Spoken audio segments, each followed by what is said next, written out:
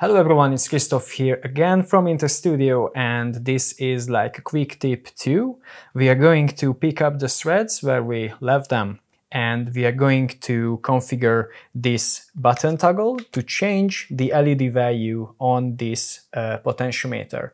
To do this, we could do various things, but I'm going to show you how we can define some global variables on grid and use those. So we are going to go to the system events, which can be found down here on the module, or you can pick it out from this element dropdown. Usually this system event is a reference to this little button, the utility button. You can configure what this button does right there, and it's usually the number of control elements plus 1, so you can find it like that. Okay, here we are on system events, and we are going to initialize two different Lua tables, and from these tables we are going to read out different RGB values, because the LEDs on grid use RGB values to show different colors. We are going to use a full red, like 25500, and we are going to use a green one, which is 0, 255, and 0. These are our two global tables. If you have a variable which doesn't have any local or self prefix, it will be a global variable on grid. And it can be accessed from any of the control elements within a module. Okay, these are our initial tables. And we are going to use these colors to set the button, the potentiometer LED value. Let's come here to the button, and we are going to edit the existing code blocks here, because it's the most convenient way.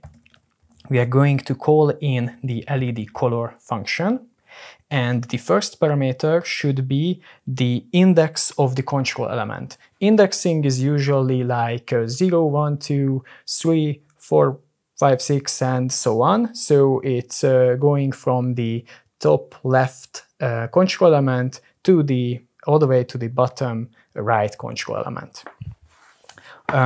All this is on our documentation site, docs.intec.studio, or shoot an email through support@intec.studio, or check out our Discord channel. We are happy to help with these configurations. So here I'm going to set 0 because we set the first potentiometer, layer 1 because that's the layer combo, and we are going to use either of the tables are assigned.